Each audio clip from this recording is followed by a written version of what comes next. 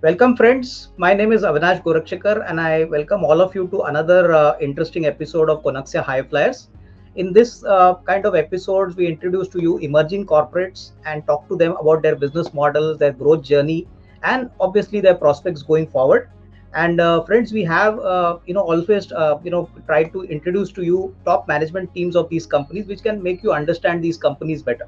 And today we have got a very interesting company by the name of Basilic Fly Studio Limited. And we have the top management team with us. We have Mr. Balakrishnan, Managing Director and the CEO of the company. We have Mrs. Yogalakshmi, Chief Operating Officer of the company. And we have Jennifer Hargreaves, who's GM Business Development from North America. Uh, Gentlemen, thank you very much for sparing your valuable time today for this show. We are quite sure that it will be a good productive session for us, which will make our viewers understand your company much better. Sure. Yeah, thank you. So, Bala, I think the first question to you would be that if you could tell us something about your business journey and the kind of broad business model the company does. In short, what is the positioning of the company as of now? If you could add some color on this. Sure, Avinash. Thank you so much for setting up this platform for us. And it really is a pleasure for us to come on board on this meeting and to talk about business model, building a company from scratch to take it to global level to cater to the needs of global visual effects industry. We need to understand to match the quality requirements what Hollywood, mainstream Hollywood or else a television network would need. So that we'll have to build a team to match to that level. First thing is to find out a good team and to establish a good platform.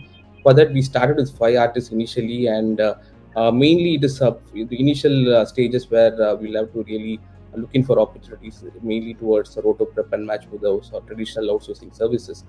But we will have to really set up a platform for the artists where they will have to really get into area where they understand the quality requirements, and we train them. We find raw talents and train them into become an industry ready artists, and likewise find experienced artists who are industry ready and also understand the requirement that is required for the Hollywood movies.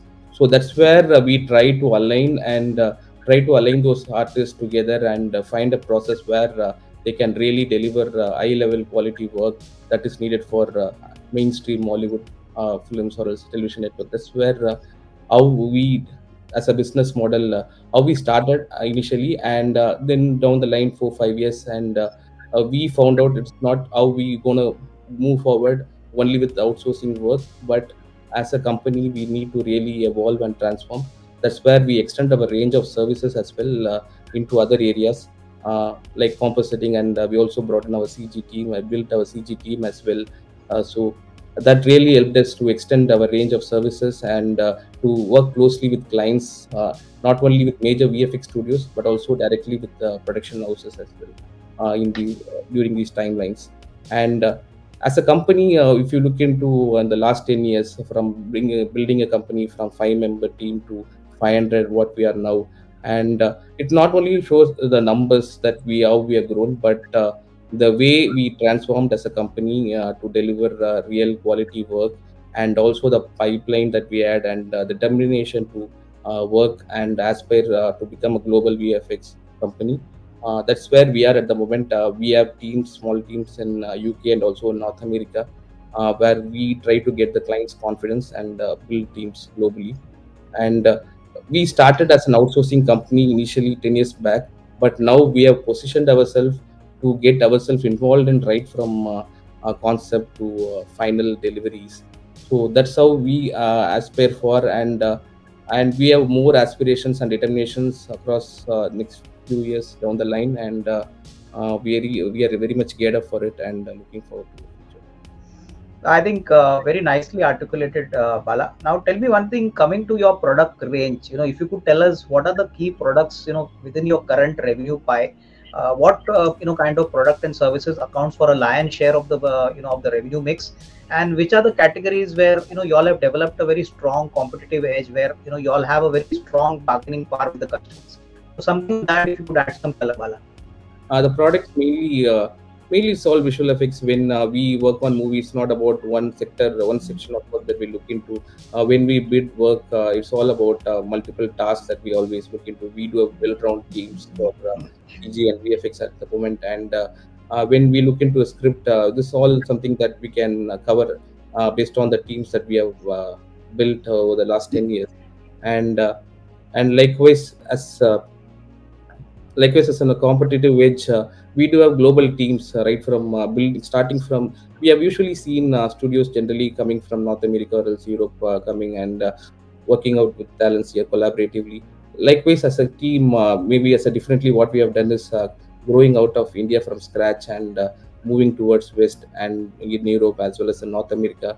We have very good teams out there as well, and also very solid, humongous team here in India, through which we are able to work collaboratively, and that's a model that clients also like, and really because we collaboratively work and also make use of the global opportunities available locally in North America as well as Europe, and also use the talent here in India to a level where we can deliver good high level products.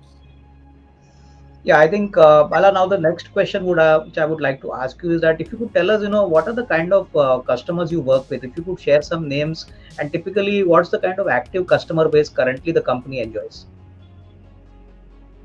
The active customer anytime would be we would have at least 30 to 35 clients we would be working on floor.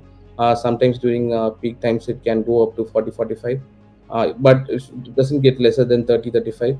We usually, that's how and likewise we don't restrict ourselves to work with one particular client. We always make sure that we diversify our team to different clients, because the relationship is a key in this business, and so that's where our focus is. And as you ask for customers, we work with mainly major VFX studios. If you take any major VFX studios across the globe, it would be either from North America, Europe, or else in Australia, New Zealand.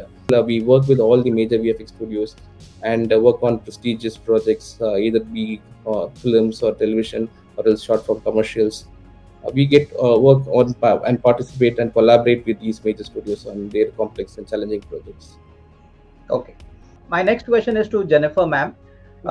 Jennifer ma'am, what is the normal time duration the company takes to execute the orders once it gets the order from the customer? Typically, what's the kind of time duration one can expect for final delivery of the services rendered by the company?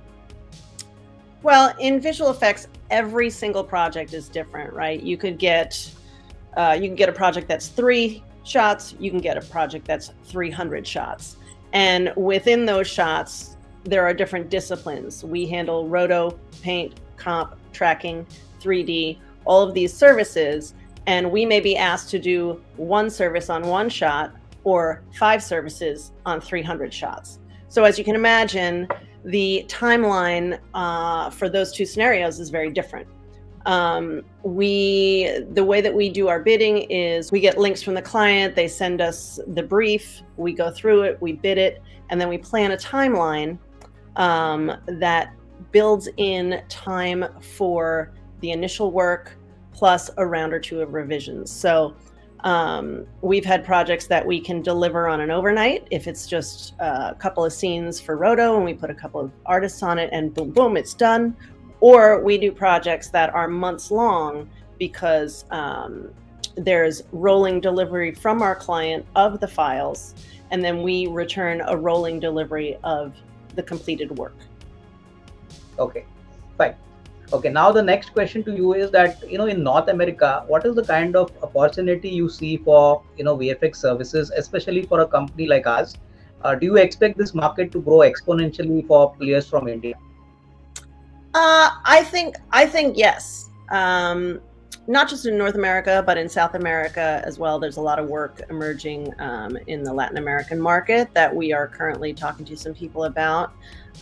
So my range is really going to be Americas, right? So after COVID, there was a big boom. We're seeing a little bit of a slowdown right now, but after this slowdown, it's going to ramp right back up. And there's just consumers these days really look for these high-end visual effects movies, and they're really, really into them. But what people don't realize is that your average everyday non-visual effects movie also has visual effects. So there's always going to be a need, whether it's something that the consumer is aware of or they're not aware of, because, you know, on day one they shot and it was sunny, and on day two in the same location they shot and it was cloudy. We got to change the sky, you know. So it's stuff that customers never see and they never really know about. So there's always going to be a need. Okay, so basically what I understand from what you said, Jennifer ma'am, is that the opportunity is huge and the runway for growth is definitely going to be very solid going forward. Is it? Correct. Fine. Now the next question is to Yogalakshmi. You know, if you could tell us, you know, how do you plan your manpower kind of requirement for new projects? Typically, when you get a new kind of business interest, and then it culminates into a confirmed order, how is the manpower, you know, planned at your end, so that, you know, the client also gets the best possible service, and obviously within a proper time delivery, you know, the service is delivered to the client. So anything on this, if you could please comment. Yeah, usually what we do is we have a very good relationship with the clients. They come up with heads up. Certain clients come up with heads up 1 week before. Certain clients, they give us a 3 to 4 months information of what resources are required for which week. So with which we would be able to plan for resources. We make them available. If we need more resources, we make sure that we have a good number of resources are getting available week on week, and slowly we ramp up the resources as the project gets bigger, the size gets bigger. Based on the turnover, we kind of make sure that the resources are available to ensure that the quality is also maintained as per the client requirement. So this is how it's like. We start with a slow, maybe if the requirement is for 50, initially we start with for a week, or for a day if it is 50. Initially we'll not be able to accommodate 50 resources, as most of them would be engaged in other projects as well. So we initially start with 10-15 resources and then slowly ramp up the number of resources as the project gets built on. So that is how we keep our resources available. And as far as the payments are concerned, ma'am, you know, how is the payment cycle? As soon as you complete one part of the project, or is it like once the project is complete entirely, at that point of time, you know, the payments are disbursed to you, or is it in a kind of as per the work projects, continue, then you get the, you know, payments for the services rendered? So how is the cycle, you know, the payment cycle? Yeah, as Jennifer previously told you that we can work on projects. We can just work on 3 to 4 shots. We can work for 300 shots. So there are different types of projects that we work on. So for instance, we work on some commercial projects. What we do is like those are just 1 week turnarounds or 2-3 days turnarounds. So in that case, what we do is like we finish the project quickly and then we invoice them quickly and get it billed. So it will be approximately net 15 to 30 days of payments for those projects. If you're working on major projects, for instance, a movie project which runs around for 9 to 10 months, then what we do is like we bill on milestones. For instance, we get in case of a major production house, they pay in advance for us to start the work. Maybe 30% of advance would be paid, and then after finishing a particular amount of shots, then they will be paying us another 40%, and then upon final delivery will be paid another 30-40%. So that is how for major studios it will work. In case if you're working for some other clients, it will be like turnover based. Once we complete 2-3 turnovers, we bill them, and then the turnover may get extended up to 50 or 100 turnovers. So that is how the payment cycle works for us. Okay. Bala, now the next question to you is that, you know, what is your sense on the assessment of the overall opportunity for you, you know, from global markets like US, Europe, you know, typically because VFX has become a kind of a very well let down kind of technology feature, you know, in almost most of the, you know, famous or maybe the blockbuster movies. And that is a big opportunity. And that is something which is impressed the audience quite significantly. So in terms of the market opportunity, can we assume that the next, say, 2 to 3 years, we could see a strong runway for growth for our company, especially looking at the kind of clients you have, the kind of studios you cater? So anything on this, if you could comment? Yeah, absolutely. And we have positioned ourselves greatly to, you know, take it up for the next 5 to 10 years down the line. And I say this because the demand from OTT platforms is quite high, and we could see recently the recent release of Barbie and other movies that have come in great hits, and they have made blockbuster. So we can see more of those movies coming in, and maybe as in we see audience also looking for that kind of visual experience as they come on screen, or else if they have to watch it on streaming platforms, whatever it is, the visual needs to be really enhanced and beautified.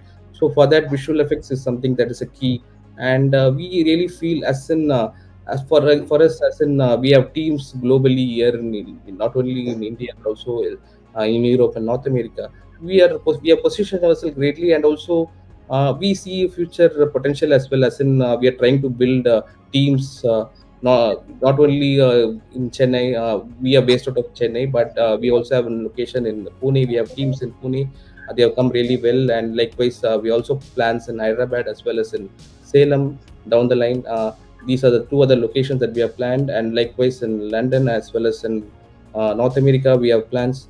So uh, these plans are based upon the projects that are lined up in the industry, like how Marvel, Netflix, and other major production houses have planned up their productions. And there are a lot of other avenues as well, apart from mainstream films and televisions. There are commercials coming in, there are interactive experiences. We can all get into these areas, and we see a lot of potential for us as a company, and it's something that we'll have to exciting times ahead for us, as we'll have to plan a lot of things in the next 2, 3, 5 years. Right? So fine, I think Bala again well articulated. Yogalakshmi, now tell me one thing: that is this industry driven by order book? Like, when we look at IT companies, specifically just as an example, we look at the total commercial value, the TCV, which is obviously disclosed by the company management. In our case, do we have some sort of order book, and based on that, put people and obviously execute the job? So typically, on a very broad basis, could you share us some idea about what kind of order book you'll normally work with? And what's the kind of timeline you all take for these orders to get completed? For example, you have a 100-day order, then after that, do you stop, or you keep on accepting orders and increase your talent base? So as we already mentioned, we do not restrict ourselves working with one particular client. We do have working relationship with 30 to 45, 40 clients at a time. So order book means the number of available resources for us to take up the work and deliver. So that is how we can say the order book is. So most of the time we get into a complete booking, or we would not be in a position to take up more work and deliver them.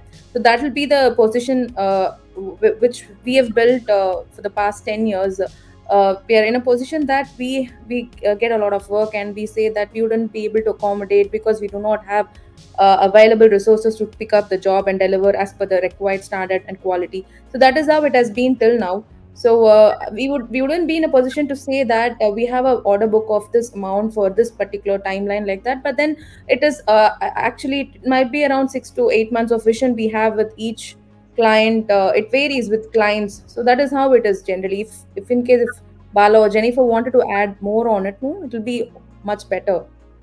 For me, I think in terms of the order book, when we're talking to clients, and especially when the projects are really large ones, they do have a little bit of play in terms of their schedule.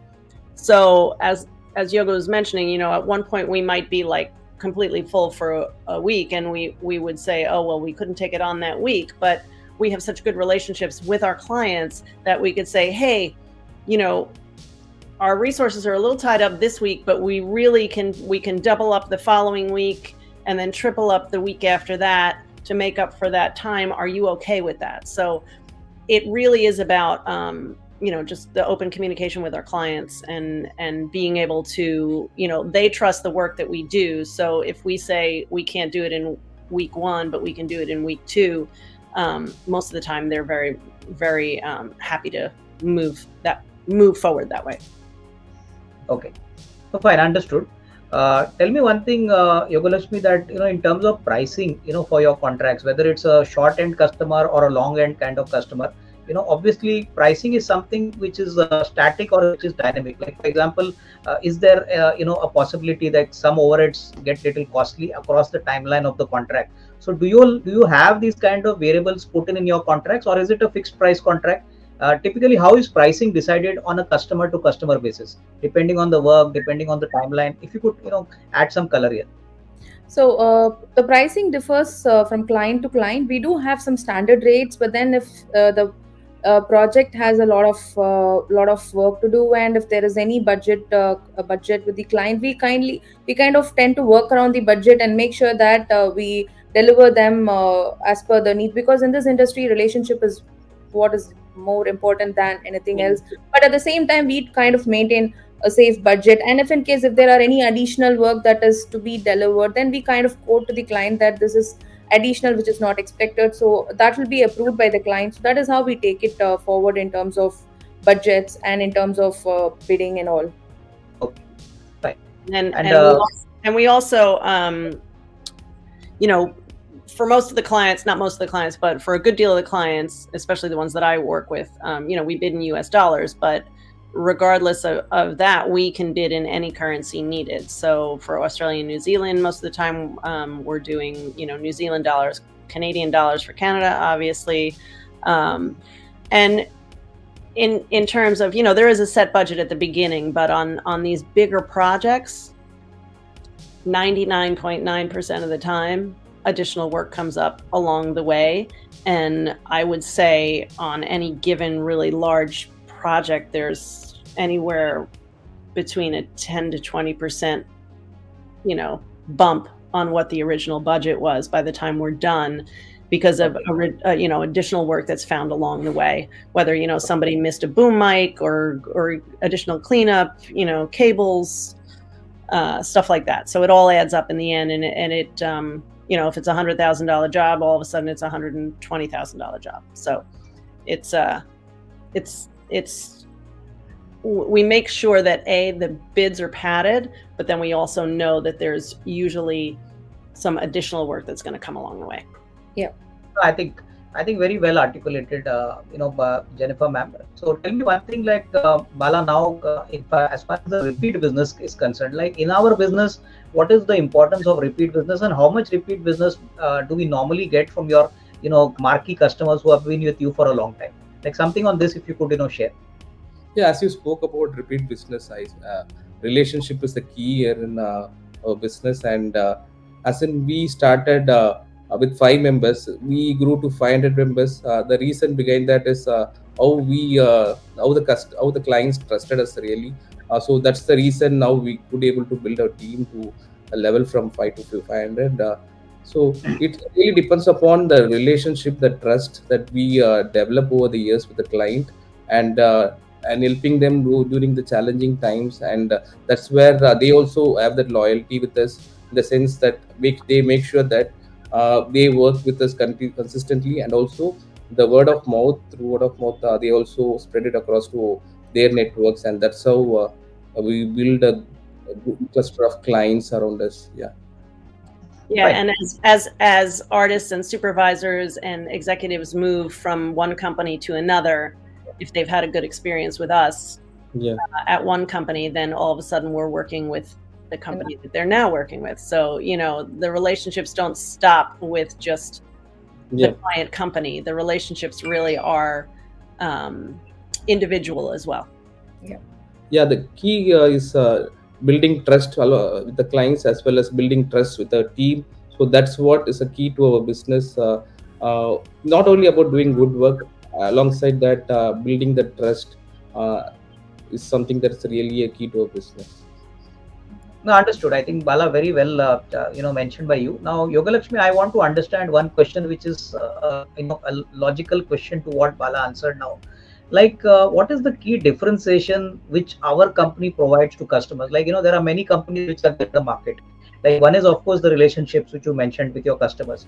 But apart from them, anything else which is qualitative, you know, which is not quantitative.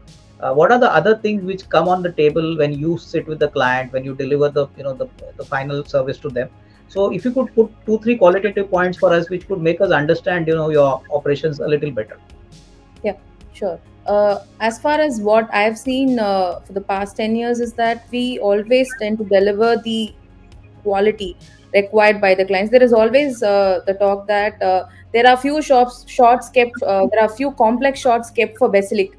So that is what when we go and talk to clients, they say these are Basilic shots. They would be the best person to deliver this without any hesitation or any delays or any questions. That the relationship that we have built with the client is so comfortable that they know that we can deliver this on timeline, on the expected quality.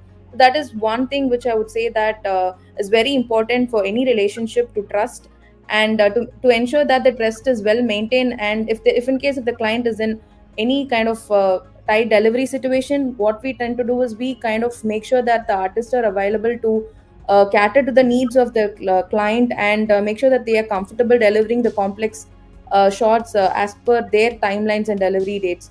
So that is what is one key thing which I would say. And the other one is like the communication part. If we are not, even like if there is some delays in our deliveries, we tend to go and tell the clients that this is the delivery date is today or tomorrow or in 1 week. But then we think there could be some delay in the delivery because there is a lot more work to be addressed in that particular shot. So in that way, the client becomes more comfortable. And in case if the client needs some work in progress, we kind of go and tell the client that we would be happy to share them a WIP so that they can make use in their work and get it all prepared for the final delivery. So by making this, the client becomes more comfortable that the work is going to come as per the standards. So this is one more point which we do to make sure the client is happy with this.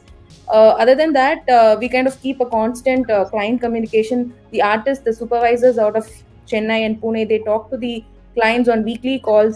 If they have any questions or if there are any kickbacks, we kind of make sure that the client side supervisor and our side supervisor are in sync, and there is no any difference of understanding, and also all those things are very well made sure, and those are fulfilled by the teams here. So the producers take very good care of the client and make sure that the ETAs are managed, they're delivered on time. So all those things are also managed. So that is how we kind of maintain the relationship and build the relationship with the client. Okay, fine. Bala, now if you could share the broad FY23 financials, and if you could tell us also something about your forthcoming IPO. How big is the IPO? What is the objective of the IPO? If you could share some data points for our viewers. We had a very good last year, and we made around 78.95 crore. The top line, and bottom line is 27 crores, 27.7 crores. And likewise, we see a profit after tax of around 30 to 35% last year, and likewise we hope to that would continue the way we performed this year as well.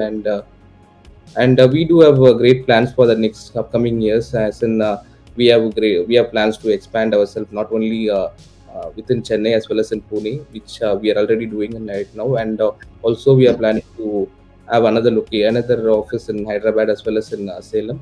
Likewise, we also have plans to invest in Europe as well as in North America to expand our teams out there, and to work closely with clients with major networks particularly. So these are the areas that we've been planning, and we see great potentials coming up for us as a company, that for the platform that we have set up for so far the last 10 years. And we also see some very good well-wishers around us as in the form of clients, and they also want us to grow and develop. And we could see that things coming in place for us, and it's quite exciting times. And this is something that whatever the hard work that we have delivered in the last 10 years, what we have done, one thing in common is we just made sure that we groomed our team to deliver international quality work for mainstream Hollywood movies. Even though if it is for even though if we have started with roto prep and match move, but that has grown from that has moved from to CG and VFX as well. So we have teams who can deliver high quality work, and it's quite exciting times for us, and really looking forward to it. Well, I think one question which I wanted you to answer also was, any kind of update on the IPO plans, like what kind of money are you raising? What is the kind of objective for the fundraising? If you could give us these details a little briefly to all of you. We are planning to raise over 65 to 70 crores through IPO, and likewise we have plans to expand. As I mentioned earlier, we have plans to invest into our infrastructure as well, and also apart from that, we are looking to expand in Hyderabad and Salem. The other offices, maybe 200 to 250 members in Hyderabad, and likewise 100 and 150 plus team members in Salem. Adding on to maybe like 700, we would be in Chennai and Pune together maybe in 2 months' time. So we would go around 1,200 maybe in 6 months or else 1 year time from now. So that is again that's our expansion. That is our now, and likewise we also have plans in London as well as in Vancouver as well. In London, we are planning to have a sizable team in London to work closely with clients, and likewise in Vancouver, we have plans. We already have a team, but we also have plans to build a sizable team in Vancouver. And also in Eastern Europe, we have plans to partnership and collaborate with other studios who are really good, and that's something that we are also working at the moment. Last question, Bala, to you is that you have done a great job by building such a great company in so many years, and now you're going to go public. So two questions attached is, now for the new shareholders who are going to join you as their partners in this company, what would be the kind of message you would like to give them in terms of the opportunity which you would like to share with them? I think something which they can cherish and rightly say that they invested in your company and they obviously benefited from them. So what is the kind of opportunity which you can actually at least briefly tell them that, okay, this is a great opportunity and please do join us? Sure. It's a really good company. As in, you can see how we have grown from 5-member team to 500 in the last 10 years, starting from scratch with all by ourselves, and now we have set up a platform to build from here, and we're really looking forward to it. And as a company, we see a lot of potential as well. The number of the projects that we have done, we have involved ourselves into mainstream Hollywood movies. It's all very mainstream movies and television projects that we have done, and also high-end commercials. We have associated ourselves with major networks across Hollywood, and this is very exciting time for to someone as an investor to come in a company like this. The 10 years time, and we have set up a platform, and I really hope this would exponentially grow from here, and I'm sure with the strength and the potential that we have, we will go places from here based on the size and the platform that we have set, and also the record is there for the visibility. In every business there are some risk factors attached. So in our business, what is the kind of biggest concern which you have? Like, obviously all this has been taken care by you over the last 10 years. But, if you exclude COVID, which was like a global pandemic, normally in our business, what is the major risk which we obviously look at whenever we, do business? And how is this risk mitigated by you, whenever it does come? I think like COVID, any factor that could disrupt production could be the risk factor. Apart from that, is all could be temporary, because as we would have seen even during COVID, how things have changed. Maybe things have altered for maybe 3-4 months, but apart from that, things have only started surging from there onwards, and the demand has become high. So there is always a place for entertainment. I don't there could be few risk factors, but I don't see them being a prominent player, or else they could play prominently. But we see the entertainment industry can always thrive over the maybe the coming years, and that's what we see. There are few risk factors, like anything that can disrupt production could be a one risk factor. I think, Bala, my point was that, you have a very talented team, a talented workforce. So how do you generate, some sort of enthusiasm and confidence amongst your workforce? Because finally, they are your, indirectly your brand ambassadors. So typically, what are the kind of initiatives you have taken to retain them, to ensure that your business journey grows exponentially even in the future? Yeah, I'm really grateful to my team and the way they have come up so far, and the trust they have on us, and that's how we have become a good company, just because of the team that we have. And as myself coming from an artist background, I could really connect and understand the team, and so that's really helped me on various fronts of what an artist would aspire for, and their aspiration, addressing their aspirations, and creating a kind of environment where we constantly evolve and reinvent, and get into some cross training. So that really helped us to place a growth roadmap for each of them. So that really helped us to make sure that to get the confidence and to retain a successful team. Yeah. So whatever I've seen is like the trust and the confidence that the team has on Bala or on the management team is something that we always look up to, and we make sure that we address the demands or the needs or the aspirations of the employees, to make sure that if they wanted to become more creative, if they really want to perceive it, then we definitely try and give them an opportunity to do that. So we always work around their aspirations in life, and we make sure that those are getting fulfilled, and we show them a very good roadmap so that they can stay and they can build themselves with the company as the company grows on. So that is how we maintain a good relationship. Other than that, we do a lot of activities on the floor. We kind of engage a lot in a lot of social activities, as well as we build team activities, and we keep people engaged every time so that they don't get bored with the work that they do. So it's like we always keep them engaged, and we make sure that the environment is happy always. Okay. Yeah, I've seen everything from cricket tournaments to basketball tournaments to, like, funny Friday games, and, everybody's always having fun. Yeah. I think, Bala, it was a pleasure talking to you. Jennifer ma'am, Yogalakshmi, I think thank you very much for your valuable time today. And I think we could get a lot of good data points from this interview from your side. My best wishes to you, your entire management team, and your forthcoming IPO. Thank you. Thank you so much, Avinash. Thank you so much. It's a pleasure talking to you. Thank you, Jennifer.